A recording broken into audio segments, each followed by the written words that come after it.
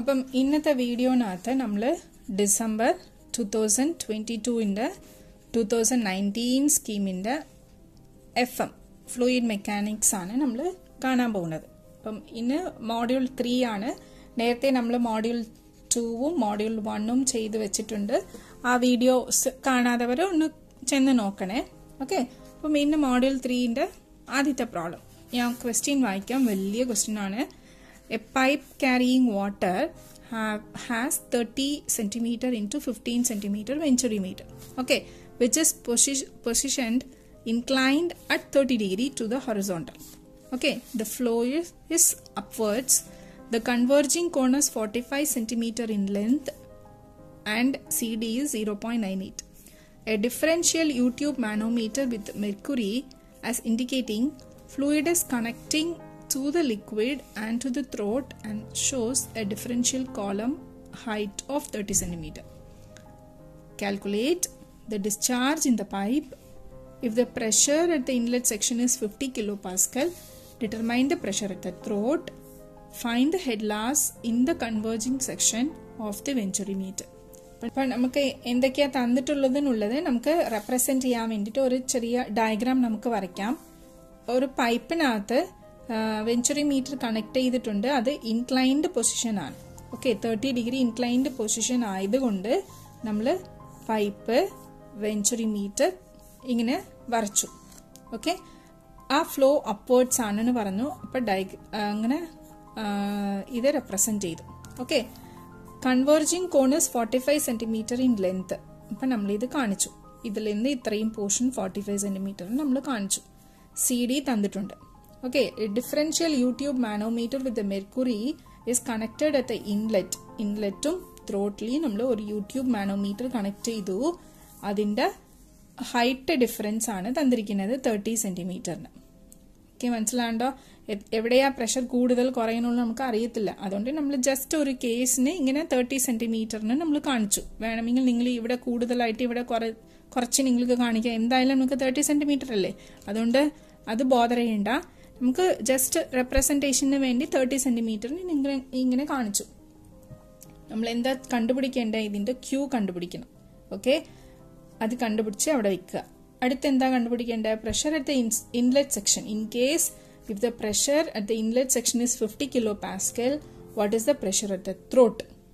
Okay, അത് രണ്ടാമത്തെ point. രണ്ടാമത്തത് കണ്ടുപിടിക്കേണ്ടത് പ്രഷർ ഇവിടെ ഉണ്ടെങ്കിൽ ഈ പ്രഷർ എന്തുവായിരിക്കും അത് നമ്മൾ കണ്ടുപിടിക്കണം. പിന്നെ head Las in the converging section, HL എന്താണ് കണ്ടുപിടിക്കണം. ഓക്കെ, ഇതാണ് നമ്മുടെ ഗിവൺ ഡേറ്റ. എഴുതുന്ന പകരം നമ്മൾ ഒരു സിമ്പിൾ ഡയഗ്രാം ആയിട്ട് റെപ്രസെന്റ് ചെയ്തു. അത്രയേ ഉള്ളൂ. ഓക്കെ, അടുത്ത നമ്മൾ എന്താ കണ്ടുപിടിക്കേണ്ടത്? എന്താ ചെയ്യേണ്ടത്? To find discharge, pressure at the throat, HL in the convergence section. അപ്പം നമ്മൾ എഴുതി. അപ്പം ഈ എഴുതിയതിന്റെ ഓരോരോ ഫോർമുലയാണ് അടുത്ത് നമ്മൾ എഴുതേണ്ടത്. ഓക്കെ, ടു ഫൈൻഡ് ഡിസ്ചാർജിന്റെ ഫോർമുല എന്തുവാ? Q actual is equal to CD into Q theoretical. Okay, Q actual is equal to CD into Q theoretical. അപ്പം CD നമുക്കറിയാം, ഇൻറ്റു തിയോറിറ്റിക്കലിൻ്റെ വാല്യൂ ആണ്, ഫോർമുലയാണ് A1 A2 into root of 2GH divided by square root of A1 square minus A2 square. Okay, Q actual is equal to, അതായത് ഈ പൈപ്പിനകത്ത് ഇപ്പൊ പോകുന്ന വാട്ടറിന്റെ discharge ആണ്. അതാണ് Q actual is equal to CD into Q theoretical. Okay, അപ്പം അതിന്റെ formula എഴുതി. അടുത്ത നമ്മൾ എന്താ കണ്ടുപിടിക്കേണ്ടത്? Pressure at throat. ഈ പ്രഷർ കണ്ടുപിടിക്കാനുള്ള ഫോർമുലാസ് ആണ് നമ്മൾ എഴുതുന്നത്. P1 divided by rho G plus Z1 minus P2 divided by rho G plus Z2 is equal to H. Okay, ഈ ഒരു ഫോർമുല.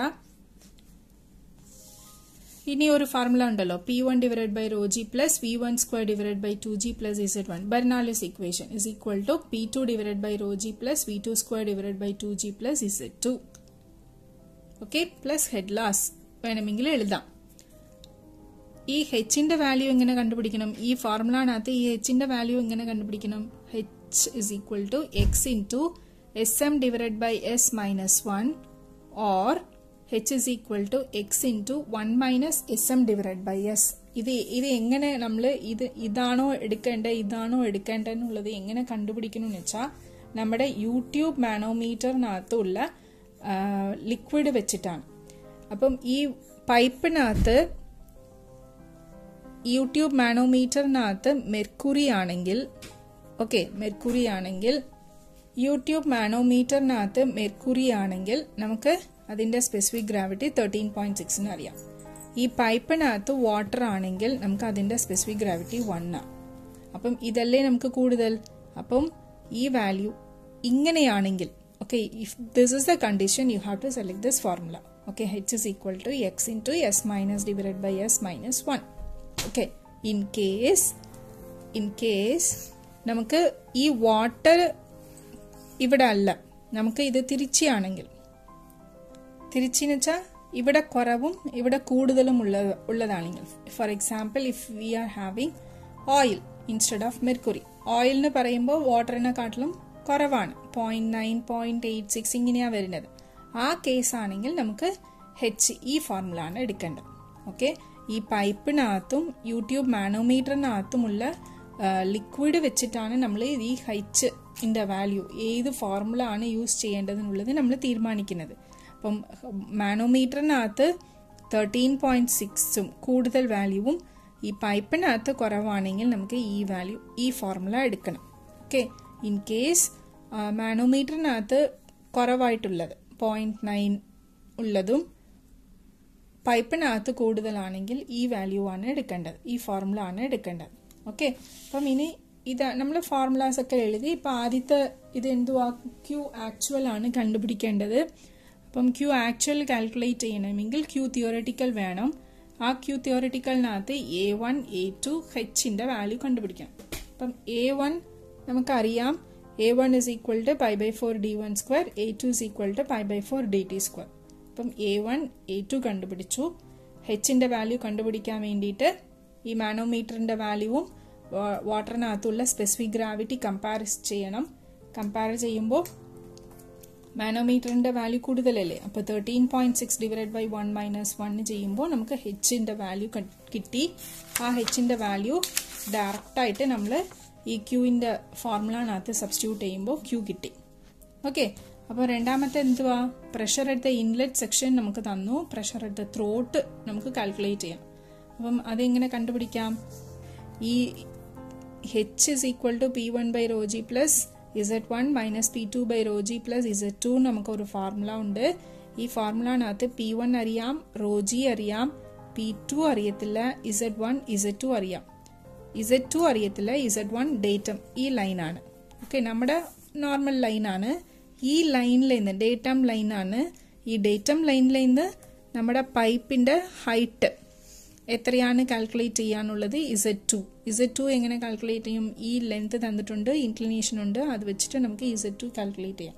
അപ്പം ഇതിനകത്ത് സബ്സ്റ്റിറ്റ്യൂട്ട് ചെയ്യുമ്പോൾ നമുക്ക് P2 എന്താണ് കിട്ടും. മൂന്നാമത്തേത് എന്തുവാ, head Las in the converging section ആണ്. അത് മാത്രമേ അവർ ചോദിച്ചിട്ടുള്ളൂ. അപ്പം നമുക്ക് ഫ്ലോ ത്രൂ പൈപ്സിൽ നമ്മൾ കുറേ ലോസസ് ഒക്കെ പഠിച്ചിട്ടുണ്ടല്ലോ, മേജർ ലോസ്, മൈനർ ലോസിന്. ഈ minor loss HL is equal to converging സെക്ഷന്റെ, ഇത് മൈനർ ലോസ് ആണ്. ഇതിന്റെ ഫോർമുല എന്തുവാ, V1 minus V2 divided by 2. V1 minus V2 the whole square divided by 2G. അപ്പം ഇതിനകത്ത് V1 അറിയത്തില്ല, V2 അറിയത്തില്ല. അപ്പം V1, V2 എങ്ങനെ കാൽക്കുലേറ്റ് ചെയ്യേണ്ടത്, നമുക്കറിയാലോ. A1 V1 is equal to A2 V2 is equal to Q ന് നമുക്കറിയാം.